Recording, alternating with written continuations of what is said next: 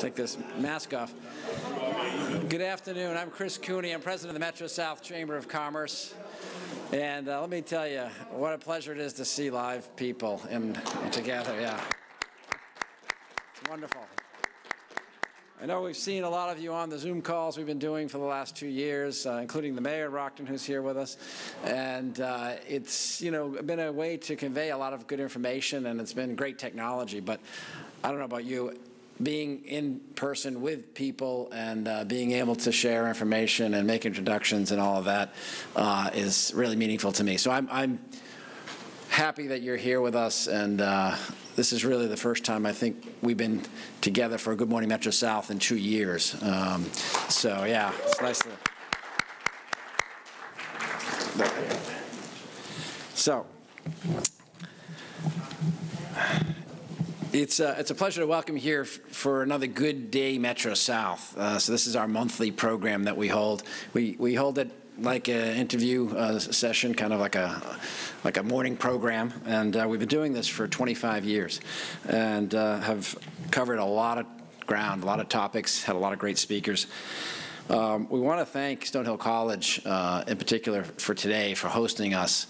And I wanted to recognize Katie Correll Dykeman, who's the director of the Martin Institute. I know she was here. Is she still here? She went upstairs to a class. Okay. Well, she was instrumental, as well as Doug Smith, who's head of advancement here. And of course hosted us last October for one of our first in-person meetings, so outside, up at the President's office. So we are pleased to be hosting Ken Turner, CEO of the Mass Life Sciences Center here today. Ken, welcome to Easton and to the Metro South area. We're going to hear from him in a little bit. We have a very full program, but I would like just to cover a couple of things. One is the Mass Office of Business Development. They have recently awarded the Chamber a Regional Economic Development Initiative grant, and we'll be working closely with them in the year ahead on issues of regional importance. And those topics could be life sciences, they could be water, sewer expansion, they could be transportation and infrastructure improvements and that type of thing. So we wanted to let you know that. We were notified on Monday that we'll be working closely with them. Many of you know Margaret and Susan, who have been on our calls and have been in the city, and they are appointed to the Brockton area to support us. So we look forward to following up with you on that. And the second is the Cape Verdean Association of Brockton Region received a $1 million grant from the Small Business Administration. That was just announced a short time ago. And they are working with 5 spokes. They are the hub, and there are 5 spokes. The Chamber is one of those spokes. And this initiative is designed to focus on small, city-based, minority, veteran type businesses that maybe did not access or were not able to access support from the federal government to keep their business or get their business up and going during this pandemic. We know by data that that group was most impacted by the pandemic, and so the federal government chose the Cape Verdean Association. Out of 800 applications, only 50 were chosen. And so it's a great resource to have, and we'll be bringing more information to you on that. So again, welcome, and thank you for coming today. At this time, I would like to remind you that there are green Q&A sheets on your table. If you have a question for Ken Turner, please just jot it down and hand it up this way, and if we have time, we will ask as many as we can. Aside from that, it's now my pleasure to introduce our MC for today, Attorney Masa Kambabe. She is the Chamber Vice Chair of Community Affairs, and she owns a law firm here in the town of Easton and services clients internationally, many in the medical field, but all over. Her law firm is Masa Kambabe Immigration Law. And Masa, welcome.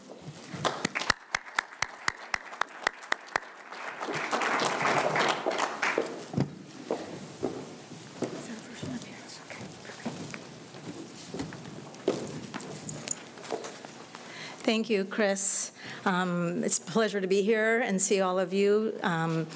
I've had the great fortune of being asked to teach an immigration class here as an adjunct professor, and so it's nice to be back in person. I'm hoping that I'll be invited back in the future and be able to teach it in person, because it was virtual, and it was amazing, though, to see how wonderful the students were, and I'll be talking a little bit about that later. So I'd love to start by thanking our chamber ambassadors in attendance today. We have Richard Hook from SCU Credit Union, Brenda Cairns from OCES, and Catherine Light for Envision Bank. Thank you so much for your assistance. And I'd also like to thank, we have some elected officials here today, Dottie Fulgenetti from my town of Easton, who's the chair of the select board, and the mayor of Brockton, Robert Sullivan, and State Representative Michelle Dubois. So today's Metro South event is being hosted here at the wonderful Martin Institute at Stonehill College. It's a Catholic institution of higher learning founded by the Congregation of the Holy Cross. It's a community of scholarship and faith, anchored by a belief in the inherent dignity of each person. And so through its curriculum of liberal arts and sciences and pre-professional programs, Stonehill provides an education of the highest caliber and fosters critical thinking, free inquiry, and the inter-exchange of ideas.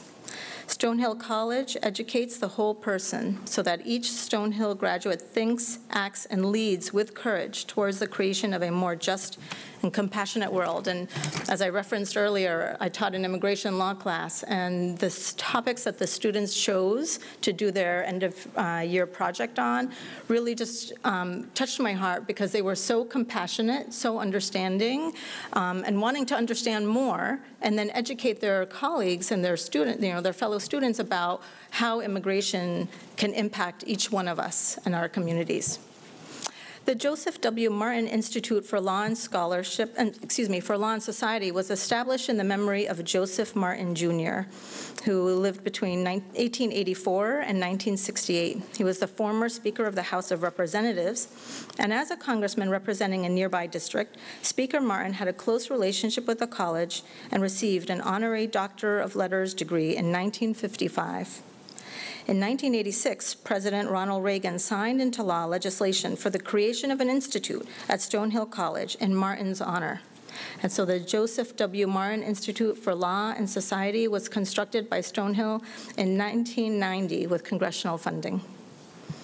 And so today what I'd like to do is introduce two Stonehill representatives here with us today.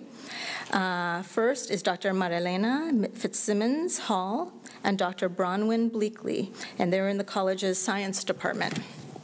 Dr. Marilena Fitzsimmons Hall earned her bachelor's in chemistry in 1992 from McGill University in Montreal, Canada. She then earned her PhD at the California Institute of Technology. She was an adjunct professor at Massasoit Community College, another great partner of the chamber, teaching general chemistry from 1999 to 2000, and she now serves as chair of the Department of Chemistry since 2017. She also served as faculty senate president from 2013 to 2017.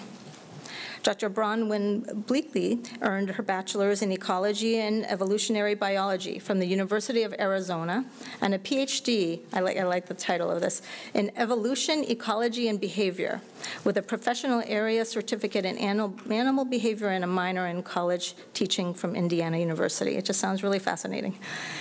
She completed her postdoc training as a National Science Foundation International Research Fellow, based jointly at the Center for Ecology and Conservation, and she's currently professor and chairperson of biology here at Stonehill.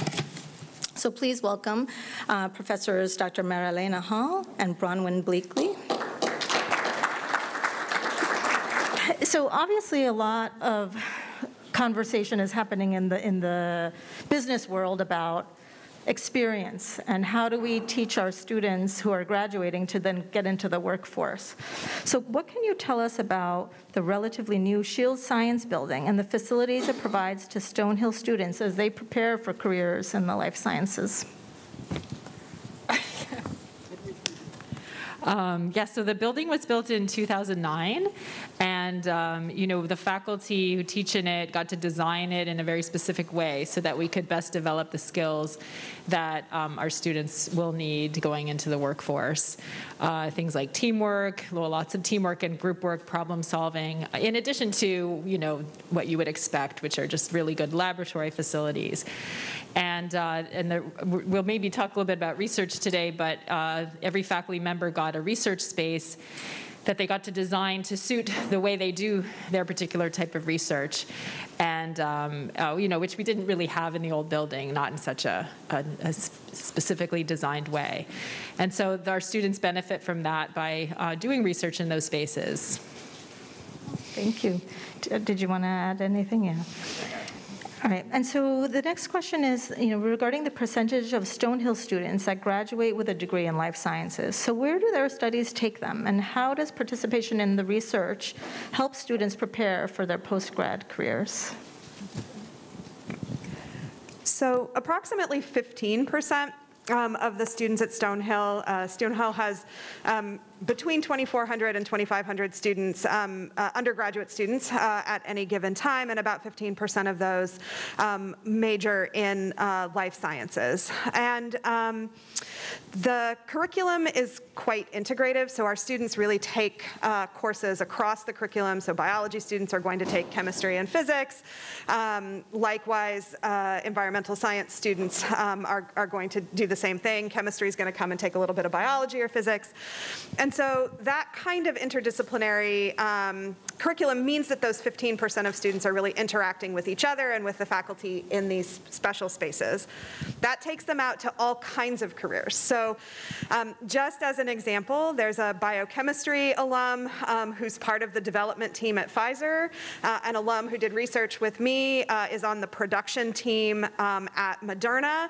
And I emailed with a student from environmental science last week. She is on the team that's tracking the great white sharks that have started coming back up the coast as part of right, kind of ecology and conservation. To just give you a sense then of the range of outcomes that our students achieve. Anything further to add? I think she covered it, yeah. I mean, the experiences that the students get are incredible because it really equips them to, once they step off campus, right, and start looking for positions, that they're really prepared and excited and have that backdrop that employers really find useful. So it's great that you have so much to offer. Thank you. I could say a little bit more about the research if you want. Sure. So, you know, we educate our students in research because we're scientists, and you know, we hope that they'll become scientists too, but they really learn a lot of useful skills for the workforce. And I mentioned teamwork. Summer research really develops teamwork. The students work with a professor, but usually one professor has a few students, and they all work as a team together. And often when the students sort of gain some autonomy, the professor can sort of step back and let the students kind of just direct their research a little bit.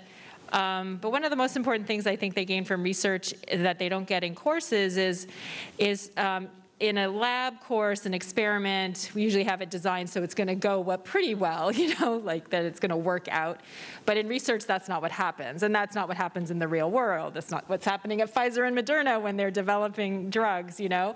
So our students get to experience that trial and error and develop that the resilience to get through it and to remain hopeful and to keep going and to problem solve and figure out, you know, how to eventually get that experiment to work or to recognize when you have to move on to something else. So those are just a few of the great outcomes of research, and we have a very well-developed research program in the summer where our students work full-time for 8 to 10 weeks, and it's funded by the college. It's called the SHORE program. And it's, you know, we usually, how many students usually participating? Like 50, something like that? Yeah. So it's a really fantastic program. Fantastic. Well, thank you very much. It's a pleasure to have you both here. We look forward to maybe having a tour one day when things improve at the Shield Center. And so thank you for connecting with all of us here at the Chamber.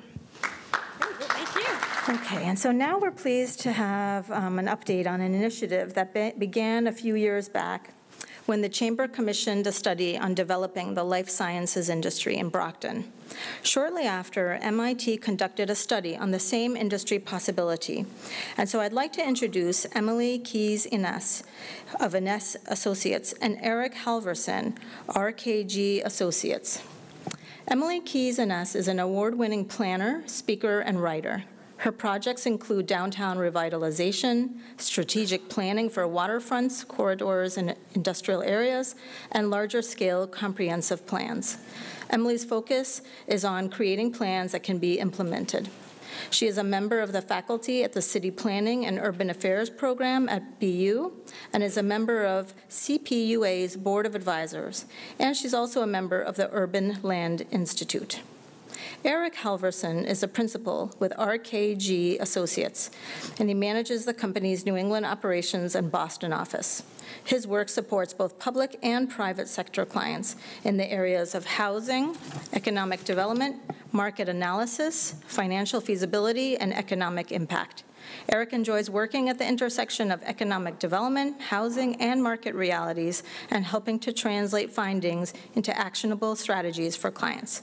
And please welcome Emily Keys-Ines and Eric Halverson.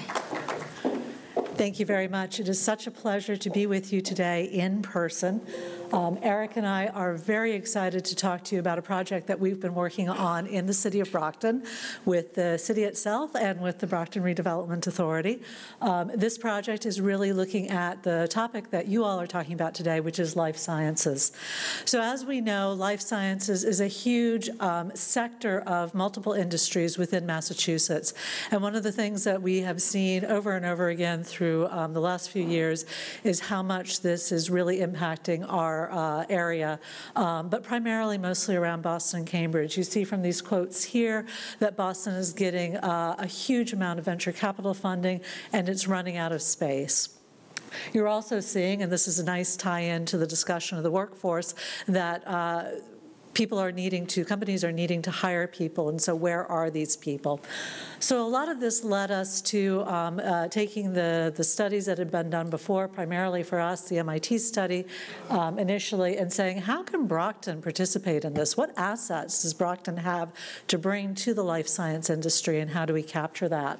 And so there's a lot. When we look at what's needed, workforce training is huge, partners, and then space, what land is available for different types of buildings and businesses to come on. And you can see some of these partners and see some of the land areas that might be. Brockton has been working very hard on its downtown, and we saw that as an opportunity perhaps for incubator space, but it needed a place for the businesses to move to. And so we were focused in our study on the Lovett Brook area. Now I'm going to turn this over to Eric, with whom we worked very closely to understand the market context for life sciences, not just in Brockton, but within the region. And I'm going to come back and tell you a little bit more about Lovett Brook and the possibilities it brings, not just for Brockton, but in thinking about how it applies to the region as a whole. Great. Thanks, Emily. Hi, everyone. Great to be here in person. This is my first one in 2 years. It's kind of crazy, but exciting. So thanks for the intro, Emily. And we work very closely with Emily and other firms to sort of, when there's a planning study going on, we're often asked to try and figure out, well, if there's an area where something's going to happen, what should happen there, what's more likely to happen, what is the market realities for that? And as Emily mentioned, we were fortunate enough to be able to stand on the shoulders of a couple of projects that were done before we started, the MIT study, and also a really interesting study that Mass Life Sciences had done back in 2018 to really identify the industry sectors that feed into this larger cluster called life sciences. So what does that actually mean? So we're able to use some of that information to come up with what the market context is for Brockton and this larger region that Brockton could draw from.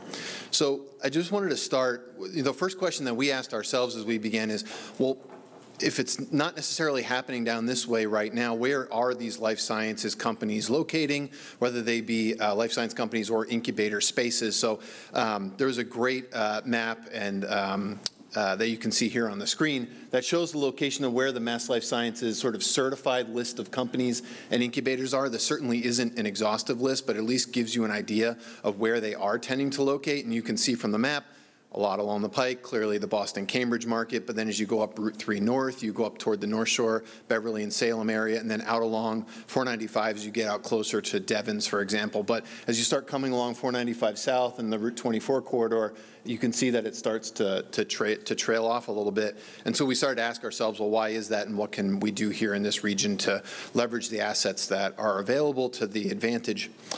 The next question we needed to ask ourselves is, how do we define life sciences? So how do we start to look at the jobs that are in that sector and the market potential? So as I mentioned, in 2018, there was a great study that was done for Mass Life Sciences that looked at these different subclusters to help define life science as an industry sector. And you can see they're sort of broken up into these four subclusters. One is drugs and pharmaceuticals, which is primarily the manufacturing of drugs and pharmaceuticals. The next is medical devices and equipment, again, mostly manufacturing of medical devices and equipment.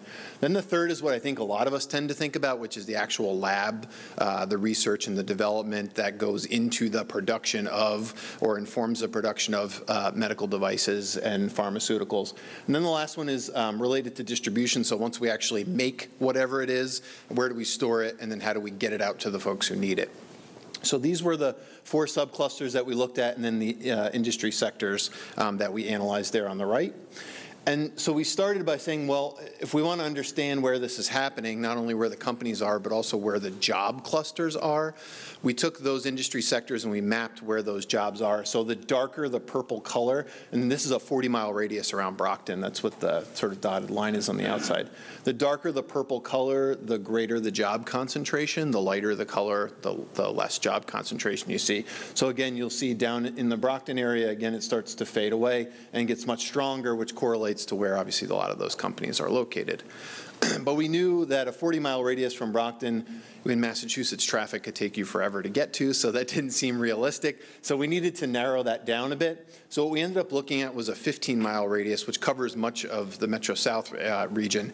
Maybe that's a 30 to 45-minute drive time. Seems a little bit more realistic for those who might need to come down this way. So this was the study area that we considered for the Lovett Brook site and for Brockton.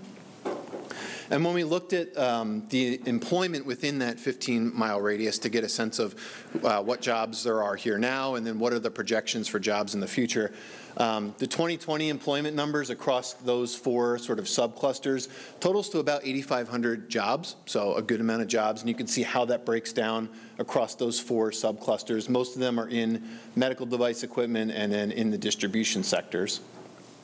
We also wanted to figure out, well, what has the past growth trends been over the last 10 years? So we looked from 2010 to 2020 in those same subclusters to figure out how things may have changed. And you can see it's about 700 jobs that were grown in that area over that 10-year period. Many of them were, again, in that sort of distribution side of things, but there was some good growth in the manufacturing of drugs and pharmaceuticals as well as in R&D. So those are good signs. And then we also wanted to say, well, what's the potential future demand for space, since we are looking at a location in Brockton, the Lovett Brook location? What's the demand? How could that location potentially feed into that demand? So what we did was we looked at job projections over the next 10 years out to the year 2030, and then translated those jobs into physical space. If we were able to attract those jobs here, how much square footage will we need to support those jobs? And that's the number that you see all the way on the right-hand side there. And that was just calculated for sectors of the life science industry that were projected to grow. Some of them are projected to decline, but we focused on the ones that are expected to grow. So you could see over the next 10 years, about 350,000 square feet could potentially be supported within that 15-mile radius. Again, not all that is brand new physical space. Some of that might be existing buildings that might be vacant now and could be backfilled. Or as we're seeing in so many other parts of Eastern Mass, companies like Alexandria, for example, just bought 1.3 million square feet in Andover of old office buildings, and they're planning on converting that into GMP facilities for pharmaceuticals. So some of that could be conversion of existing space in the region. Some of it could be new space, so just something to think about. I think it's really interesting when we think about the space that is here in this region, the map on the right shows all the light manufacturing and heavy manufacturing spaces. So as we start to think about how to position this region, maybe it's potentially less about the R&D, or there's less focus on that, and there's more on the manufacturing and distribution side. So we thought that was kind of interesting, just based on the assets that are here today, if there is a way to reposition those assets over time or build new in the Lovett Brook area, for example. Musical chairs today. So in taking all of that, one of the reasons that we work so well with RKG Associates is they give us the base data that allows us to come up with plans that are based on facts and lead to implementation. And so as we look at the picture that Eric just described, we now want to apply it to our area, which is the Lovett Brook area. This is the former exit 18. Now I think it's 33A off Route 24. And you can see, hopefully this is, yes, look at that. So here's Route 24 here, Route 27 here, and you can see that this site already has an interesting mix of uses on it. The centerpiece is, of course, the Good Samaritan Medical Center with medical offices up here. We have a mix of restaurant and retail. The orange is single family. We have a church with an associated house next to it, and then we have the headquarters of Harbor One Bank. So it's unusual in that it does already have so many uses. We also have a mix of multifamily. I think some of those buildings go up to about 6 stories here. The Westgate Mall is over here, and there's additional large-scale shopping up in that area. There's small-scale, single-family, maybe 2-family residences down there. So it's a really mixed area. And the one use I didn't mention, this footprint here is a former movie theater that went out of business, as so many movie theaters have done, and was eventually demolished. And that is land that is actually almost landlocked, hasn't been developed. So as we start to think about what could happen in this area, we're looking at all of these resources. And finally, there is a brook, Lovett Brook, running through the area. And you can see it on some of the old maps I dredged up before Route 24 came in. It's actually underneath this building here, which is a 7-Eleven and a laundromat, and it's in a culvert at the moment. So although it's got associated wetlands, from ecological point of view, it's not fulfilling its role in the area. I'm also going to introduce this to you in 3 dimensions. We like to look at things in both plans in 3 dimensions, so you can we can see as we go through the fit scenarios that I'm going to show you what the impact on the area is. So again, Good Samaritan here, Harbor One Bank, Route 24, Route 27 in the back, the movie theater, and then Lovett Brook coming through. The multifamily is on this side, so just to orient you. So what we did is we took the numbers that Eric and his team came up with, and then we also worked very closely with Ty and Bond, who do, as civil engineers, they do a lot of site work for life sciences. So we were able to think about the scale of the buildings that could fit on this site in terms of buildings that had actually been built, and that's critically important. And as Eric mentioned, many people have thought solely about lab for life sciences. We looked more towards maybe a mix of office and lab, but also manufacturing. And the other key is understanding that Lovett Brook has a lot of locational advantages. I mentioned routes 24 and 27. There's also 2 bus routes that dead end here, and the other components that I mentioned here, key being that Lovett Brook could help tie a lot of these things together. So what I'm going to show you now tends to get people very excited because it looks like buildings, but it's really a fit study. It says, given what we understand to be happening in the area, how do we see a future developing here? And we're showing it in phases. We're showing it first in 3 to 5 years for 1A, 5 to 10 years for 1B, and 10 plus for 1C. And at the end, we're going to talk a little bit about why these are so spread out in terms of scenarios. So the first thing you see is that we've got a manufacturing building here happening where the former movie theater used to be, an office lab on the corner here of this property that really promotes the main entry into Good Sam with buildings on either side. And then we've added a mixed use with retail on the ground floor, a restaurant on the ground floor, and residential above that really speaks up here. And again, this is a fit study, not an actual project.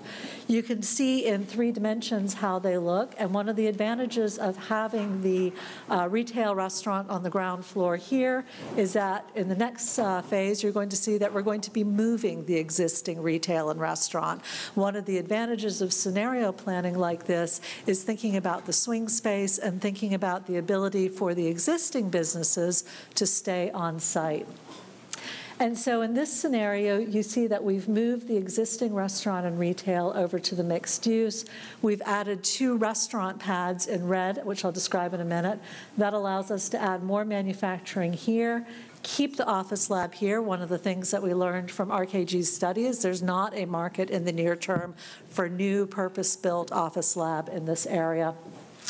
The 2 restaurant pads you see here open up another opportunity for both the current residents and the current employees of the area, as well as future residents and employees, and that is daylighting Lovett Brook, removing it from its culvert, adding walking trails in this area, and adding restaurants that allow for outdoor seating. So we're responding to the need of an environmental justice population in the area by greening it up, by addressing some of the environmental concerns, by adding trees along a currently treeless area of sidewalk, and creating this gateway space with the restaurants so that people feel more welcome in a space that somebody reported they used to fish in Lovett Brook, but most people reporting to our surveys, in our surveys, said that they were not comfortable being in this area. And again, you can start to see how this area starts to fill in 3 dimensions and adding the restaurant. And again, this would be a 5 to 10 year scenario. Our final scenario, the 20-year scenario, just adds a new office lab building here with additional parking. And that's assuming that 10 to 20 years, the market, the fact that there are these other uses here improves enough to add office and lab, and you get to see that in 3 dimensions. You also see the remainder of this street using the development funds brought forward by the businesses being able to address those environmental factors. Now, critical part of this fit scenario is that although all of these uses and buildings fit on this site, it is way more than the square footage than RKG estimated from the market. And that's in part because the demand that they looked at was based on past trends. And those past trends have shown that there's not a lot coming down to this area of the uses that we're looking at. So what we're recommending for both Brockton and as a wider discussion for the region, the coordinated marketing of these opportunities, finding 2 developers and manufacturers of the locally trained workforce, affordable housing in this region compared to the other regions they're moving into, and opportunities for recreation. And you can see that there are benefits for the region in terms of well-paying jobs, workforce development, and strengthening the local ties between communities and the institutions that have been already mentioned today in terms of workforce education. For Brockton, it is increasing the commercial tax base, and in part, that's also increasing the jobs for existing residents. And then for the area, the existing residents and businesses would get significant traffic improvements, which has been a problem, the new recreational area, and new areas for businesses. And then finally, to bring it to a regional picture, the actions that need to happen, not just for the city, but at a regional level, is looking for those underutilized areas. What's preventing them from being used? Is it the regulatory structure? Is it underlying environmental conditions? For example, there's a lot with wetlands in the sites that we didn't touch. Then also identifying clusters of locations. If we've learned anything from the spread to the west and the north of Boston, these businesses tend to like to be together. And those clusters of locations don't have to be all in one community. So we can see in Brockton a innovation in the downtown to an expansion in Lovett Brook, but growing companies are going to need to move beyond the relatively limited space in Lovett Brook. What areas are in your communities that these businesses could be moving to? And then finally, thinking about connecting housing, transit to these jobs, and also the amenities that are likely to bring new employees to the area to work in these businesses. And that may be the educational opportunities, the recreational opportunities, and that affordable housing. And with that, I'm going to leave that up here just briefly. That is our website. Happy to pass that on to anybody else. And thank you very much for your attention. Thank you so much. Appreciate that. It's fascinating to see some of the potential in the area. So at this time, I would love to I meant to also add in, sorry, Chris will be able to send out a report of this for those of you who are interested in getting some more of the information and being able to have it and reference. And I also would like to add that while I am entirely excited and looking forward to the snow, I'm a skier and my kids love sledding. Unfortunately, the mayor doesn't necessarily have that pleasure of viewing it with such joy and excitement and has a lot of logistical things he needs to deal with. So unfortunately, he had to leave to take care of the snow emergency. So at this time, I'm going to introduce our main speaker, Mr. Kenneth Turner from Massachusetts Life Sciences Center. He is the president and CEO, and the Mass Life Sciences Center is an economic development and investment agency dedicated to supporting the growth and development of the life sciences in Massachusetts. He directs and oversees the center's operations, investment strategy, programs, and partnerships. Prior to joining the MLSC, Mr. Turner served as Director of Diversity and Inclusion and Compliance with Massport. He oversaw and managed the authority's multiple diversity programs, including business and supplier diversity, workforce diversity, and airport concessions, as well as all compliance initiatives associated with Massport's disadvantaged minority women business enterprise programs. Previously, Mr. Turner served as Deputy Secretary for Administration and Finance for the Commonwealth of Massachusetts Department of Veterans Affairs. He has over 20 years of general management and executive experience in various Fortune 100 media and packaged goods companies, including having served as Senior Vice President of Emerging Markets at AOL Time Warner, as well as having held various marketing positions at Hallmark Cards and Hasbro Toys. Mr. Turner is also a retired U.S. Navy captain and submarine nuclear weapons systems officer with 26 years of experience. He holds a BS degree in liberal arts from Southern University and A&M College, Baton Rouge, Louisiana. And please welcome Mr. Turner. I'll be incredibly glad when we don't have to wear these anymore.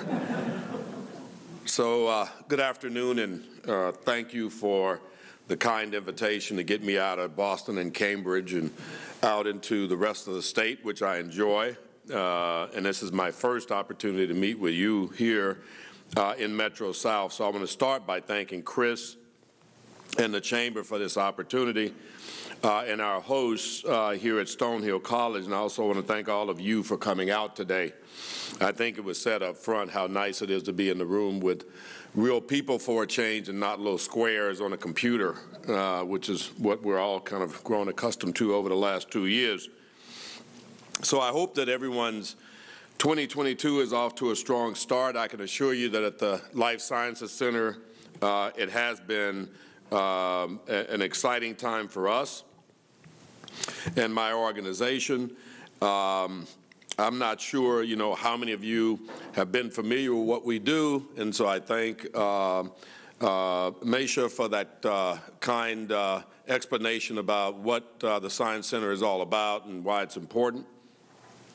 But I want to come back to a theme, that I have already tried to surface and focus my team on every day in the year that I've been at the Science Center, which is jobs. Jobs and jobs.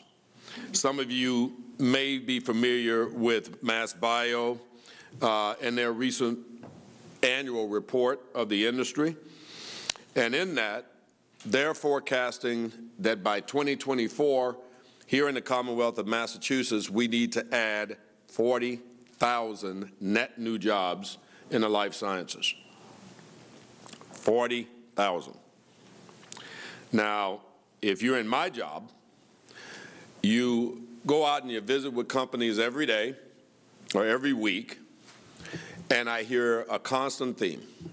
And that constant theme is, I kid you not, so incredibly consistent that it's mind-numbingly scary, which is they cannot fill the jobs they have today. So if we can't fill the jobs we have today, imagine where that goes in my head when I think about what we need to be doing as a state to make sure that we maintain our preeminence as the #1 life science ecosystem here in the United States and arguably in the world. It's about having a ready, willing, trained, motivated workforce.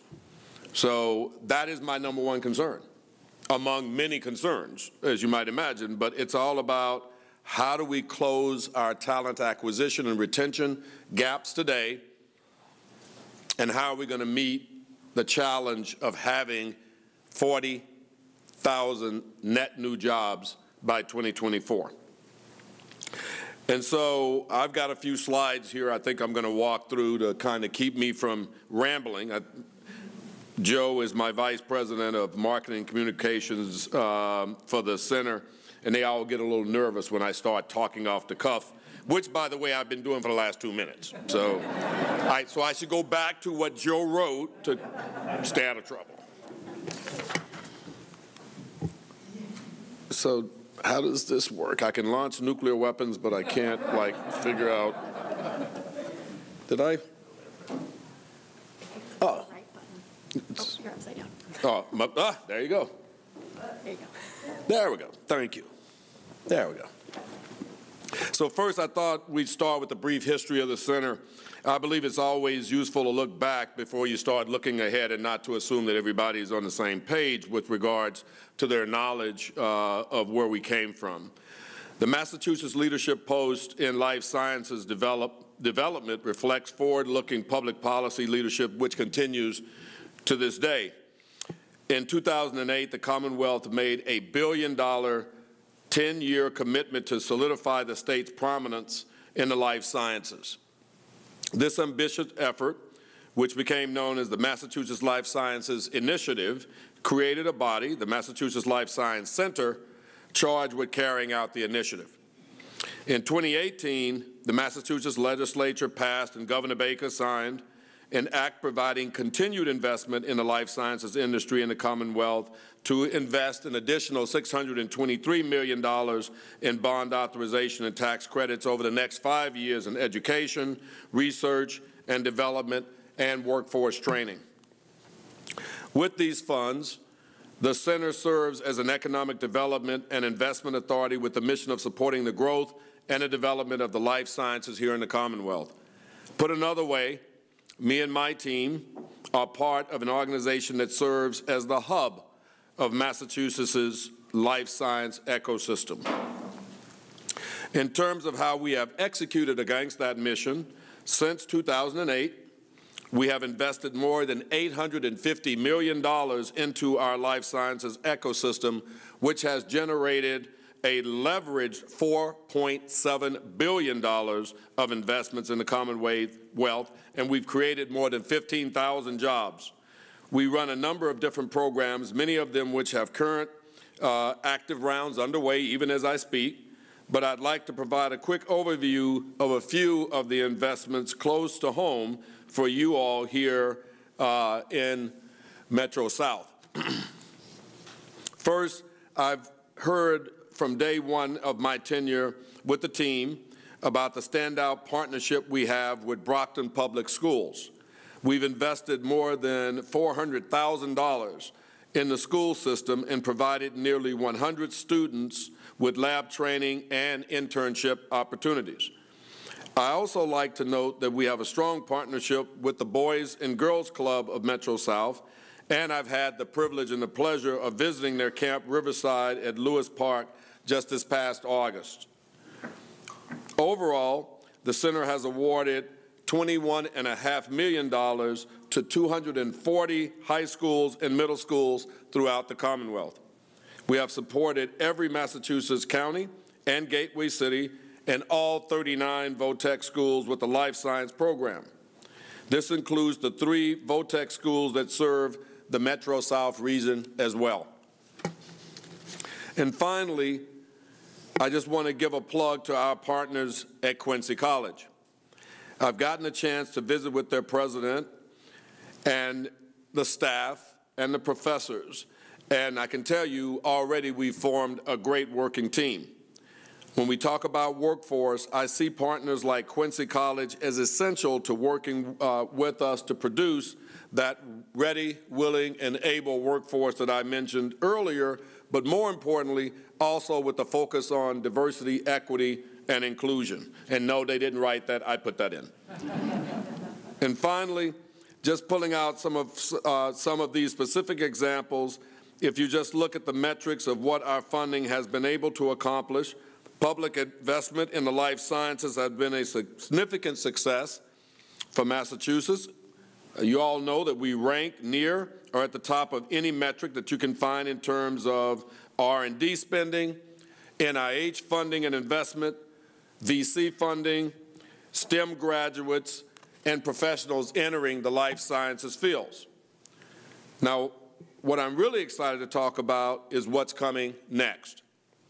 We're very proud of what we've been able to accomplish, and a lot of success points to, and I think that success has been, and there's a lot of things that we should be excited about and take credit for and celebrate, but as I tell my staff, I think that our success across the Commonwealth has been what I call uneven. So let me talk a little bit about strategy and where I want to go to address that unevenness. We were fortunate to have KPMG and the Boston Consulting Group work with us, and I'm going to run through these relatively quickly because they can be a little bit mind-numbing. But the idea is to give you a sense of the context of how we went about doing the work that we did to get to the strategy that we got to. What I asked KPMG to do was basically look at the ecosystem and the center's part and our role in it at the 40,000-foot level, and then I worked with the Boston Consulting Group to say tactically, how should we think about workforce development specifically and business development specifically. And so this just kind of gives you a sense of the methodology, and I'm not going to stand here and try to read through this, but as you can see, they did brilliant work in terms of outreach and making sure that we had experts in the life sciences talking to us and not just us in an echo chamber talking to ourselves. And that led to what you see here, which is the strategy slide. And so to think about it this way, to kind of break it down in a simplistic form, we have three pillars that I want to focus on: innovation, biz dev, and scaling opportunities, and regionalization. But those three pillars are going to be underpinned and supported by workforce development, DE&I, manufacturing, and our ability to convene as an organization to drive those three pillars. So each one of those, okay, he's actually relying on me to know what I'm talking about. So let's see if I know what I'm talking about. I'm going to close that down. So, you know, when we think about innovation and you look at where we are as an organization and where we are as a state, you know, I'll give you a great example. I heard Moderna mentioned earlier today, I think in the panel here. One of the professors may have alluded to them.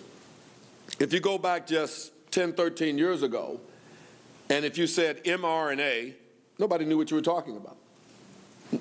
Nobody. Most certainly not the VCs. You heard me talk about Massachusetts being #1 in VC funding in life sciences. Well, we've got about $7 billion worth of capital amassed here in Massachusetts to invest in companies. But guess what I found out? They invest in a very narrow range of science: oncology, neurology, infectious disease. That's where the bulk of that money goes. So if you're a scientist working in an accelerator 10 years ago, a decade ago, and you came up with this notion of sRNA or mRNA, and by the way, I'm not a scientist, I'm a lot of things, but I'm not a scientist, they would look at you and not know what the hell you're talking about. And they are not interested in taking a risk that far out, right? Because these guys are here to make money, and there's nothing wrong with making money. But the point being is, we supported them.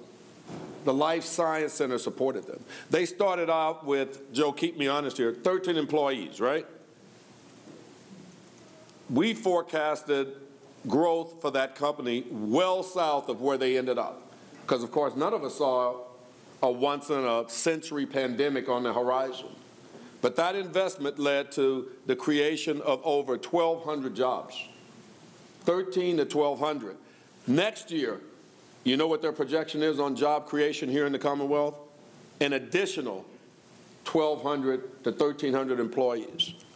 Not to mention the facilities that they've built here to actually manufacture the vaccine that's now being distributed around the world. And so I bring that up not to break my arm patting myself on the back, because I wasn't even around to make those decisions. But the point being is, we have a critical role to play at the Life Science Center to say, what's the next sRNA or mRNA that won't be supported by the VCs because it's seen as too risky. So that's what that innovation block is all about.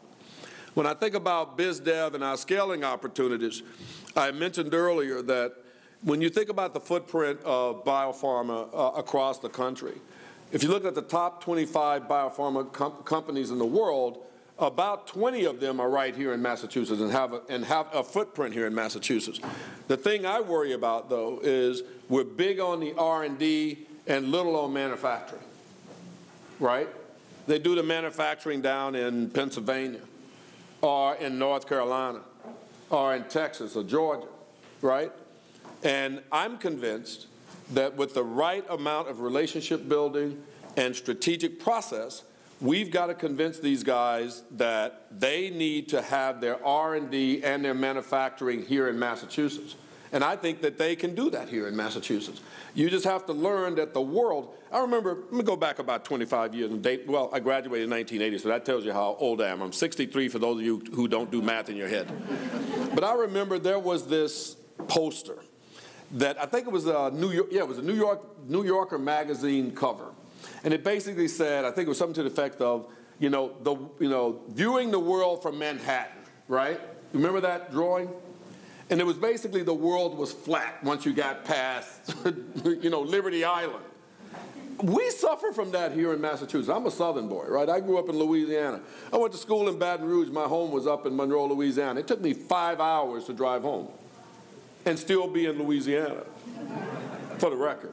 I drive 5 hours anywhere from here, right?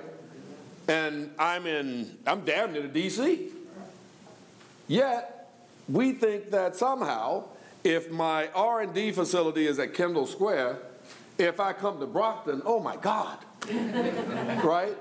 The world is flat and beyond there'll be dragons. I'm like, so we've got to work with our companies to understand that, doesn't it make more sense to drive to a facility that you built in Brockton rather than jumping on a plane at Logan and flying to Pittsburgh, right? And so there are companies that get it already, and they're starting to do that math and understand that the time and the investment in travel and having their manufacturing facility so far outsourced doesn't make sense. They should be looking at Brockton.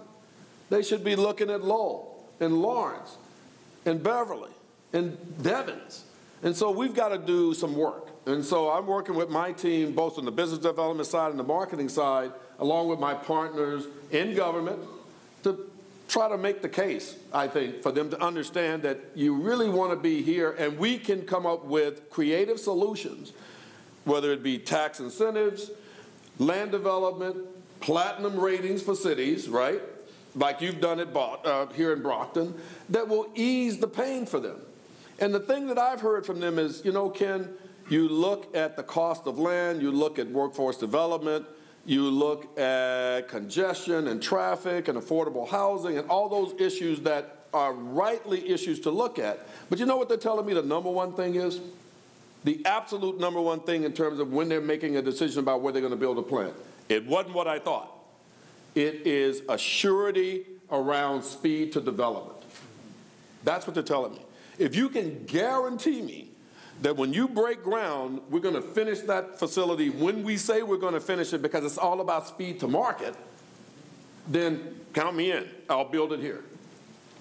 So we've got to get better at assuring them that if you're going to be in Brockton, if you're going to be in Norton, if you're going to build in Norwood, or if you're going to build, out in Pittsfield or Lee or Springfield or Worcester, that, by God, when you put a shovel in the ground, a year and a half later or 2 years later, that thing's going to open exactly when we say it's going to open, then I think we stand a competitive chance. But as long as we can't do that because of our squabbling, lack of partnership, lack of collaboration, too many zoning issues, the things that we don't control in state government, then we're always going to come up second and third.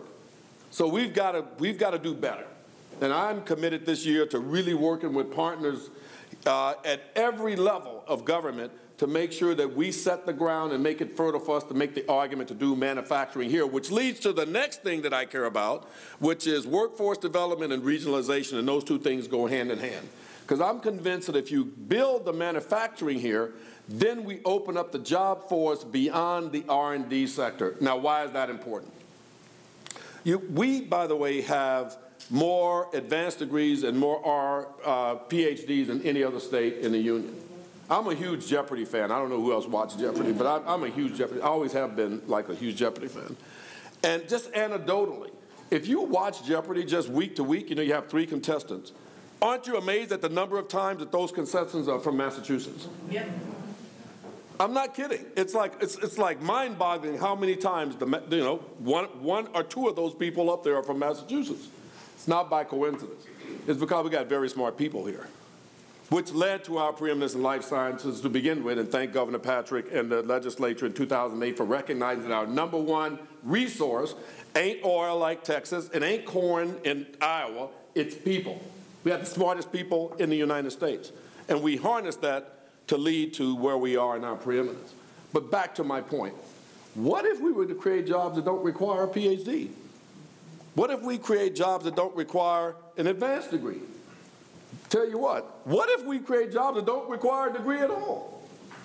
They just require a person who is trainable, who is reliable, who has a good work ethic, and who is a team player. What if those are the requirements? Well, now we can bring jobs to our disadvantaged neighborhoods, our overlooked neighborhoods, et cetera, which then drives the D&I piece of this. We go from a lily-white work environment, which is a problem, to now we got a problem. Now we're starting to solve the problem around diversity because we're bringing more people into life sciences. So for me, it's all interconnected, as you can see. If I fix one thing, it snowballs, it connects. We can drive diversity in a meaningful way and not pay lip service to it like so many corporations I work for, and I don't need to name them. Just look at my resume, you see where I work. And if you don't convince me that I'm sitting in a room with 16 white guys at the top of the pyramid and I'm the only black guy in the room and there was always me and one woman. Swear to God, lips to God's ears, always, and that was diversity. And I'm somehow supposed to be convinced that out of like all the people, 350 million people in America, and I'm like the only smart black guy? Like, really? Don't get me wrong, not the dullest knife in the drawer by any stretch of the imagination, but I ain't brilliant. Diversity can be had, is my point. But you have to be willing to have an honest conversation about it, you got to be clear-eyed about it, and you got to be intentional about it. And the jobs that I've held, by God, as you can probably tell from the tone of my voice right now, I am goddamn intentional about it. If you want to change it, then you got to step up and change it. The work we did at Massport led to the Massport model, which is now taught at Harvard Kennedy School and at HBS.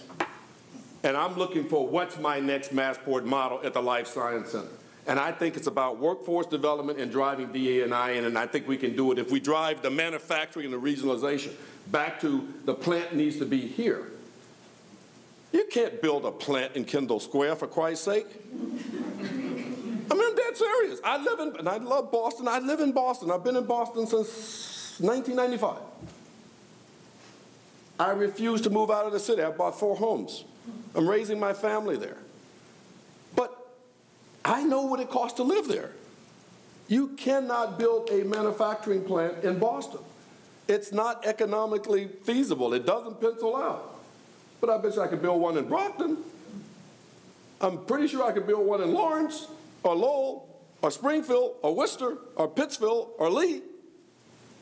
And oh, by the way, back to that, past this point, there'd be dragons.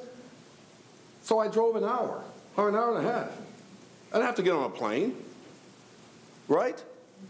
So I'm convinced that we can convince these guys through relationship building and smart economic development and partnering with our partners in city government that we can drive this, but only through intentionality.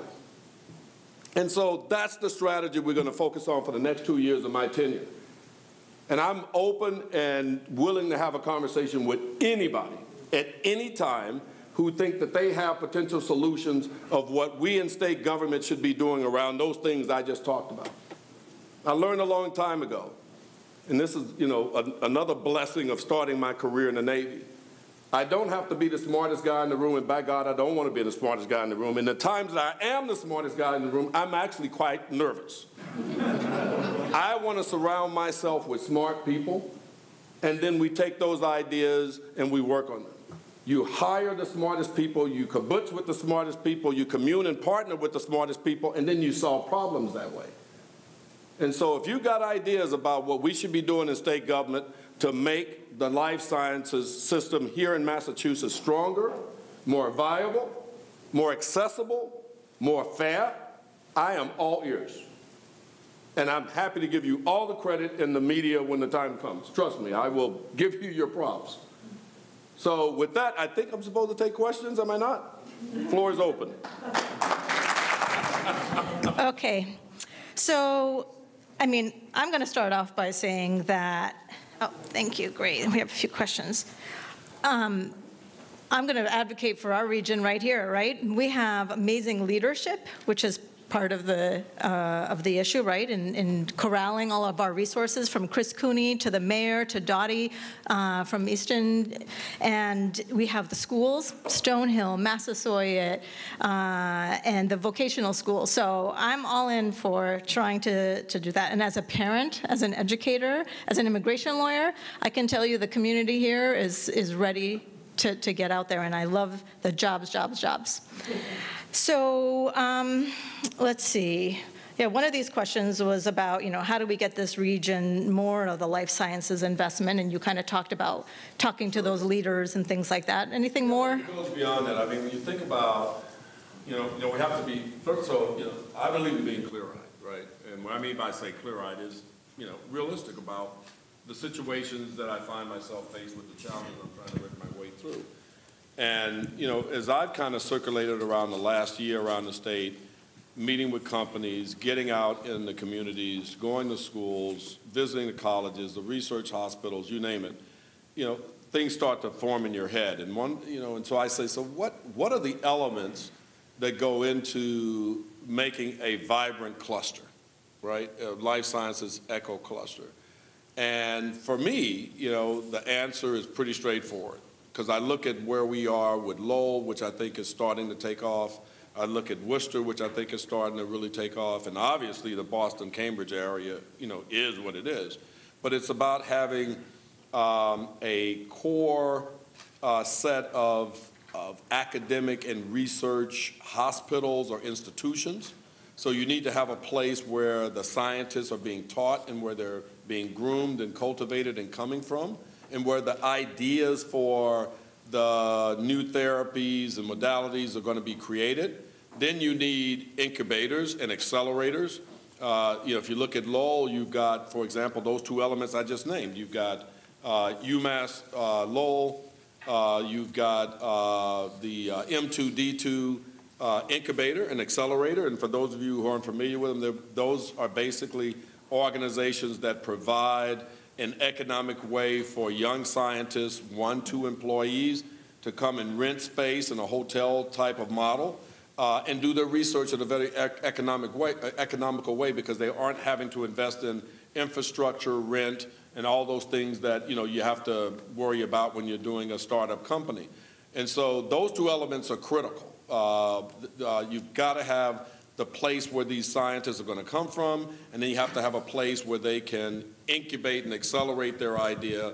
And then the other piece, which is great if you can have it, and pretty typically I'm seeing this as the other element in a kind of almost like a triangle, is some established biopharma in that space who are then going to take those ideas and either bring them into their company through acquisition, or do a licensing agreement with the young entrepreneur, et cetera, et cetera. Again, if I use Worcester as an example, you've got Worcester Polytech out there, which is, the education piece that I talked about, and the place where the scientists are being groomed and educated. You've got MBI, which is the incubator and accelerator. and then you got AbbVie. And we're now building the reactor out there in Wuxi, which is a Chinese company, life science company, has already signed up to be the key tenant and first tenant in the reactor, but there will be others. And so when I look at Worcester, I think it's definitely going in that direction in terms of being a really robust economic life science cluster, and say, my guess, probably 5 years. The same with Lowell. I can literally see it on the horizon. But in my head, I go, well, how do we make that happen for Brockton? How do we make that happen for Lawrence? You know, how do I make this happen in Springfield or Pittsfield or Lee? And so we've got to have those elements. We just got to have those elements. Thank you, and I appreciate hearing about Springfield. I grew up in the area, so we're often considered that we've, on another planet. So forget about the flat Earth, right? The dragons. Okay, so there are some really two great questions here. One is related to building relationships with youth organizations and kids, and getting them excited about these types of jobs. What are your thoughts on that? I feel very passionate about that, and I bet you're saying, God, this boy's passionate about everything. But I do feel very passionate about it. And the reason I do is because I'm a firm believer that, based on my own experience of growing up in a small town in the South in the 60s and the 70s, that if you're a kid and you don't come from a privileged background, how do you know that you can aspire to be an architect if you've never been around an architect? You don't even know the job exists. It's not even in your realm of reality. How can you be an astronaut if you've never met an astronaut, right? In my case, a submariner and a nuclear weapons guy and an officer in the Navy was because my dad was a sailor in the Navy in Korea. Now, granted, he wasn't an officer, but it led me to a different path, is my point. And so I went out to a school recently in Boston for an event, and they were kind enough to invite me to come in a little bit early so I could meet with some of the kids in a lab that we had funded. We'd actually funded this lab through the Life Science Center. And so I go in, and there are about, I want to say maybe 10 or 12 kids in the class who had waiting to meet me, which I was, thankful for, because it was lunch hour, and we know I have 3 teenagers, so, they're always texting me about money and running off campus, so I was impressed that they actually waited for me. But first thing that struck me was, say, out of the 12 kids, 11 of them were girls and 1 boy. So that struck me as oh, okay, wow, wasn't expecting that. Don't ask me why, but I wasn't. But then as we started talking, just spontaneously, I asked them, because they were primarily seniors. I said, oh, so who's going to college? And most of the hands went up. So that was, okay, this is pretty cool. So I started asking them, what majors are you going to have? And I heard everything but science, everything but engineering, everything but math. I'm not kidding. Every single one of those kids talked about, and hey, I'm a liberal arts guy, and I think I did all right in life, but my point is, it's my lab. I mean, we spent the money to train them. You would think that the light would go on and they would go, oh, I could be, a biochemist, or I could be an engineer, et cetera. I mean, that's the whole idea. And so I walked away from that. Granted, it's anecdotal, but I did walk away from that saying to my staff, okay, something's broken, right? Clearly, something's not clicking here. We need to figure out how do we get these kids excited such that they understand that, and I do think it is a little bit simple, though. I do think that what it is, remember when you were in school and you had to take the French class, you had to take the civics class, you had to take the literature class, you had to take the math, even though you wanted to be a political science major, right? And so you tended to look at, I don't know about you, but I did. You tend to look at those classes, well, I don't really care about them, but I have to take them because they're required for my major, but I really cared about my major classes, right? Because I wanted to be a naval officer. So for me, anything to do with my Navy stuff, of course, that was my number one concern. Everything else was just stuff I had to take. I think that's what's happening here. They're looking at that as, oh, I had to take a science class, rather than this is a stepping stone to a career. And so we've got to go back into the schools. I think we need to start a lot earlier. I think that's part of the problem, too, this was high school. We need to do more in middle schools, and I would even challenge us to start thinking about elementary schools. We need to start introducing kids to careers in life sciences. Stop focusing, less focus on the infrastructure and more focus on job creation and getting them excited and understand that they can have a really good living in the life sciences in various jobs. We need to introduce them to the jobs. And we've not done a great job of that, obviously. And we're going to have to do better. And I actually agree. I have 2 middle school kids, and then I have some older ones, and they don't get that interaction. They don't. I'm taking a science class. And it's so much of this chicken and the egg situation as well. And it is. It really is. You have your work cut out for you. If you notice, I have no lack of problems.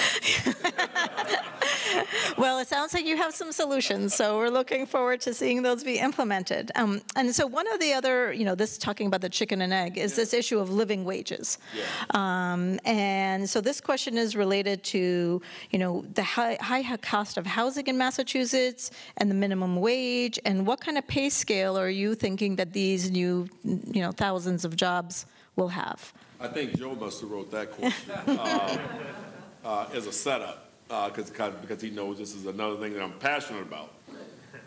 Maybe it's because I'm a Southerner. Southerners are just passionate about everything because it's hot. It's hot down there. Too much snow here. Where it's cold and people are more temperate, right?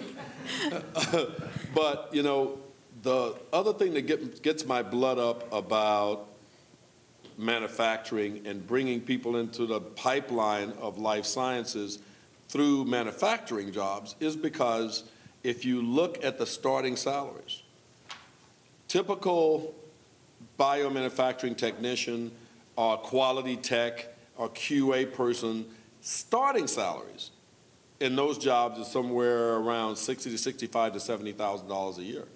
And that's with paid benefits, educational reimbursement, paid family leave, vacation, sick days, all the stuff you enjoy in a corporation as a white-collar worker. And when I look around at our disadvantaged neighborhoods, our immigrant population, my wife is an immigrant. She's from Haiti. Her parents are here, live in Dorchester. Good, hard-working people, working 2 and 3 jobs. They make me feel like a slacker when I have them over for dinner. And I look at how hard they work. But if you looked at their combined salary, it's below the federal poverty line. Mm-hmm. Below the federal poverty line. And that's in my own family. And so I take it personally. I think that that is repugnant as an American. You shouldn't have to work 2 and 3 jobs just to scrap by. And oh, by the way, if you get sick, you don't get paid, right? Mm-hmm. We bring them into the life sciences, it ain't about a job. I'm now putting you on a path towards a career. A career. Because these folks start off at $65,000, $70,000. Oh, by the way, and that is your base pay. If you do overtime, you can easily crack $100,000. Easily. I kid you not. Without a college education. All you got to do is be willing to be trained and show up and do the work. And you're on the path towards a career. And if you want to go back to college, well, now the company pays you. They reimburse you. And in fact, they want you to go to school, so they will encourage you to go back to school and pay for it. And so I think that we can fundamentally change people's lives, is my point. And I think that anybody in public service, anybody who is serving the citizens of the Commonwealth in a job like mine, if you don't view it the way I'm viewing it right now, then I think you need to go get another goddamn job. Because our job ought to be about uplifting people and transforming their lives. Here is one of the things that struck me in my other job when I was running diversity for Massport, which, by the way, was a job I said I'd never take in my career, and there I was doing diversity work. So never say never. I was reading a report from the Boston Fed one night in my office. And it said that the economic income gap between the average white family and the average black family in the city of Boston was $235,000 to 8. I read it 3 times. because it was at the end of the day, so I was kind of like, okay, my eyes are bad and maybe I'm just tired. And I picked up the phone and called my friend at the Fed, because I actually knew him. And I said, is that right? And he goes, yeah, that's right. And I hung up the phone and I went, wait a minute, I think I got it. You own your home, you build equity. You rent, you don't.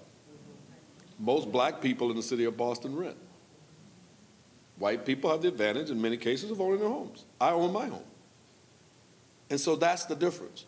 We need to give people jobs such that they can own a home. And then you start to amass generational wealth. And once you start to amass generational wealth, then you start to close the racial income equality gap. It's all connected. It's all connected. If you give someone a decent path of a career, you fundamentally change their life. And once you change their lives, then you change their kids' lives. Because the kids see dad and say, our mom, and say, hey, well, my mom works for Vertex and does this, that, and the other. Well, I can do the same thing.